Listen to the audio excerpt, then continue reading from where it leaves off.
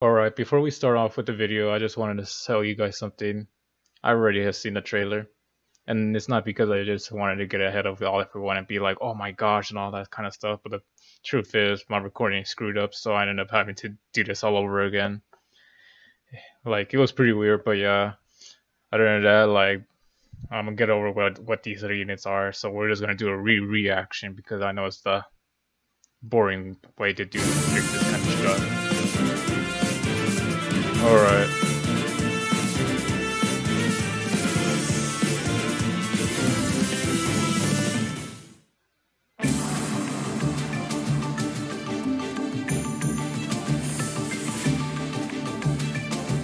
I am Nyla, Queen of Hatari. Welcome to my desert. Oh my gosh, who would have thought? It's not like I haven't watched this trailer once before and I haven't seen Nyla.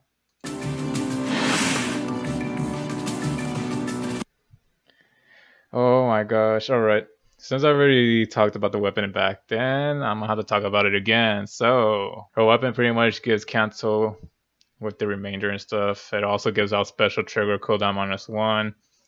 And if she initiates combat or is within 2 spaces of any ally, she gets an Omni +5 to herself and neutralizes effects that guarantees foes follow-up attack or prevents units follow-up attack. Pretty much not follow-up in her or something like that. And of course, because of the beast, the new beasting and all that, she deals +7 damage when her special triggers and she neutralizes guards. So yeah, that's something.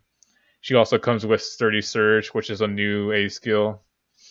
Pretty poggers if you ask me. Like we got like Swift Surge like last year, and now this year we're coming with Sturdy Surge. So personally, I think Swift Surge is a bit better.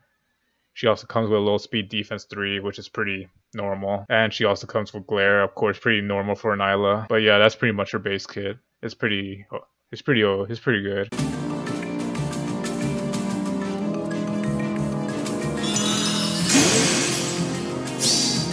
To the wolves.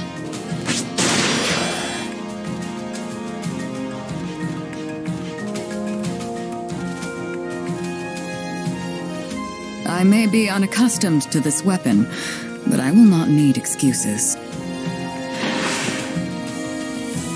Carla fan, rejoice! Your ult has finally arrived in this banner. Of course, at first glance, her base kit might not seem like pretty impressive, but once you start reading her weapon and all that, you start to realize just how pretty good her base kit really is right now. So her weapon pretty much accelerates special cooldown, trigger -1, which is pretty good, especially since the fact that she has special spiral on her. Not only that, but she also, at the beginning of a turn, she ended up getting herself -2 cooldown, and if she initiates combat, she ends up getting attack speed +6 to herself and deals damage to the percentage of her speed when in special triggers. So yeah, she will deal a lot of damage when she procs her special, hence why she comes with special spiral 3 and draconic aura. With Draconic Aura, that becomes a 2-turn special, and because of her weapon lowering that down by -2, she gets it instantly and instantly again every single turn, or every single combat. And not only that, but with Odd Tempest, if you have her on a defense team or something like that, she's gonna end up like catching people off guard with that extra movement, and she will end up just nuking them. But yeah, that's pretty much her gimmick with this one. She could be a pretty good Gale Force with this too. Like, no, seriously, she can be a really good Gale Force. Alright, on to the next unit.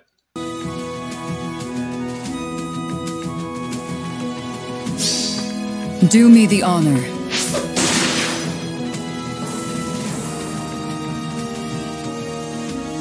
Oh my gosh. Yep, this is our homeboy Zane. The first time I reacted to this, I was like, my god, this dude is about to be some sort of hoodoo-doodoo like demon or some sort of sting or something like that. But nah, my boy Zane right back out here from Mystery of Fire Emblem.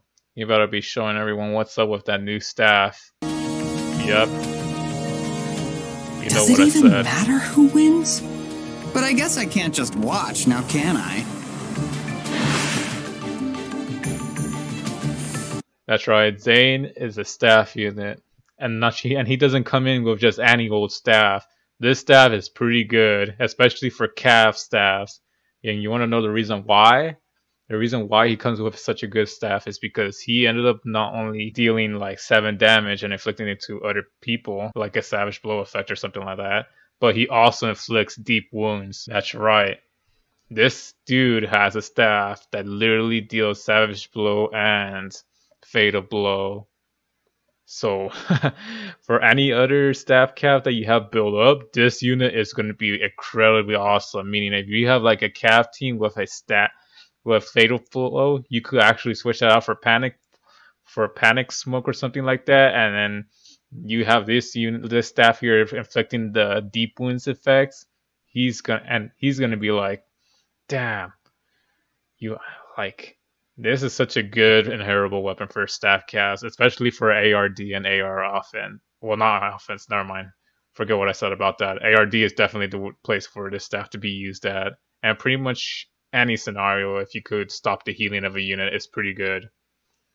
Not only that, but he comes in with a standardized staff unit build with Physic plus Miracle. Of course, it's pretty weird for a staff unit to come with Defense Res Solo 3. And not only that, but Dazzling Staff, that's like a 4-star demo now. So yeah, you could pick up Dazzling Staff for 4-star, but I wouldn't recommend it. I would highly recommend going for his staff.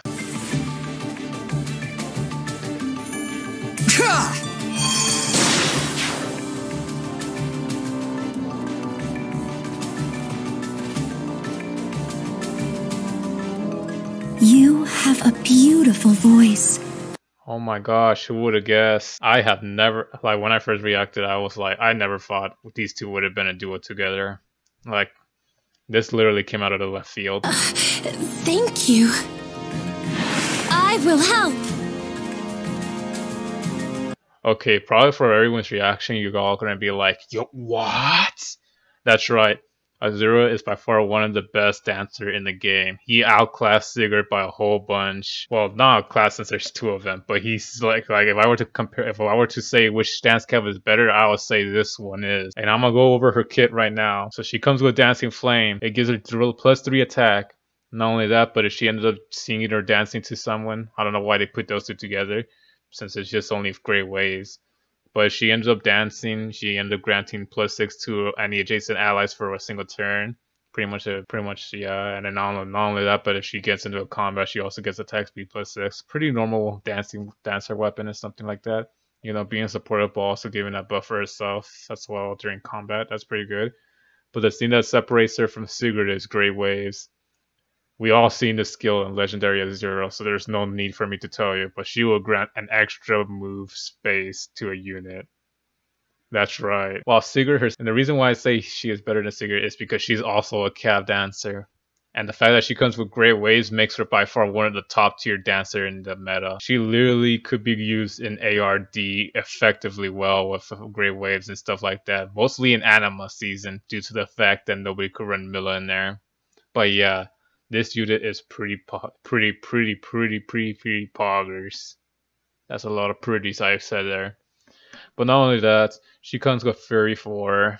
She comes with SR Far Trace, and she also brings along Crossbow Res. I like in the previous recording, I did say I don't get why people think the crossbow skills are good. Like I feel like drive skills are a bit better in my opinion due to the fact that they give like +4 to both yourself and your allies as well, but crossbow only gives +5 to only allies, so I feel like crossbow has a bigger range, but it doesn't also benefit that unit. While joint drive, you benefit each other within at least 2 spaces, and I feel like units are within 2 spaces and stuff like that. But yeah, this unit is like not only is she like a good unit, but she's also a good fodder too. You could just get Fury 4 and SR Far Trace 3 on a unit, and that's it. But I would not highly recommend foddering her unless you have like 2 copies of her or something like that, because not only that, she is by far one of the best dancers within this game. What am I saying?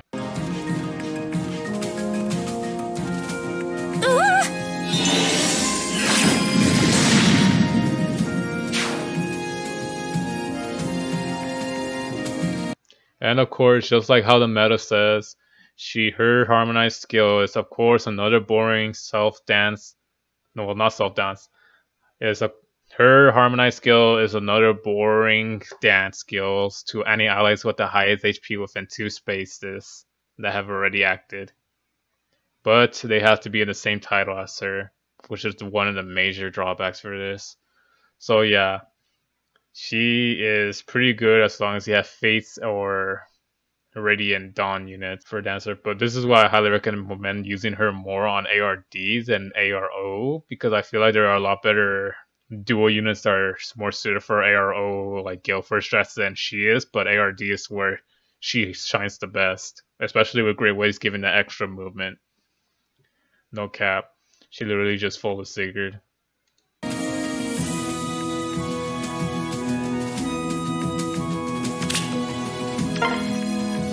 Let our voices ring out. Listen to our song. Looks like it's my turn. You can do it! Oh.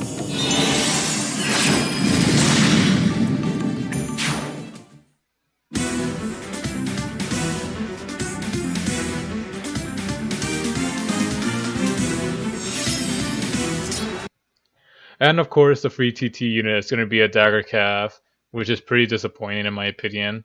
Like in my last video, I did say that like during my re-video, we probably might get it like the next free TT unit or something like that. It's going to be garbage. And the reason why is because the last banner we ended up having Fafnir, who is by far, in my opinion, one of the best Cav daggers to use. So yeah, this unit probably might be coming in with a like incredibly good fodder like his dagger. And the reason why I'm saying this is because just like how Zane came in with the Fatal Blow staff or whatever, this unit might come in with a Fatal Blow dagger, meaning if you have a Cav, like a Cav dagger, you could just plop this weapon on them and then they probably might just do like the -7, inflict -7 on both defense rest as well as Fatal Blow and -7 to damage. That is what I'm getting from this weapon.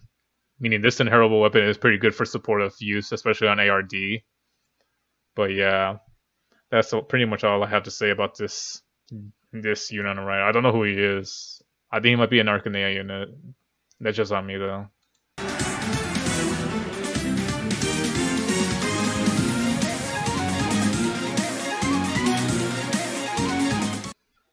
But yeah, if I were to say if you should pull on this banner, I would just say if you're like looking for a new meta defining unit for your ARD, or if you're hardcore on ARD, I would highly go with Azura and probably Zane too. If you're a fan of Nyla and Carla, this is your time to shine. Like no doubt about it. Like Carla's ult is really good. Like especially her weapon, she could literally be a good Galeforce. Nyla too, of course. But yeah, this banner is pretty good. It's pretty good, but personally, I would not summon on it because I have priorities, and I'll probably just use my free summon for Azura. And I will hope that the TT unit is pretty good. But yeah, this unit personally, I'm not gonna summon on it. Like this banner, I'm not gonna summon on it. I'm just gonna just do the TT and that's it. But other than that, the one thing I don't get is the theming of this banner. It looks like it's like a dancer theme banner or something like that, or like a desert attire. It's just like another Plagueia banner because I don't understand this at all. Whatever. This might be like another sick. I don't know. It might be something else. This might be a Nyla banner actually, like Nyla someone or something like that, but I don't remember. But either way, this banner is okay. There's nothing more to that.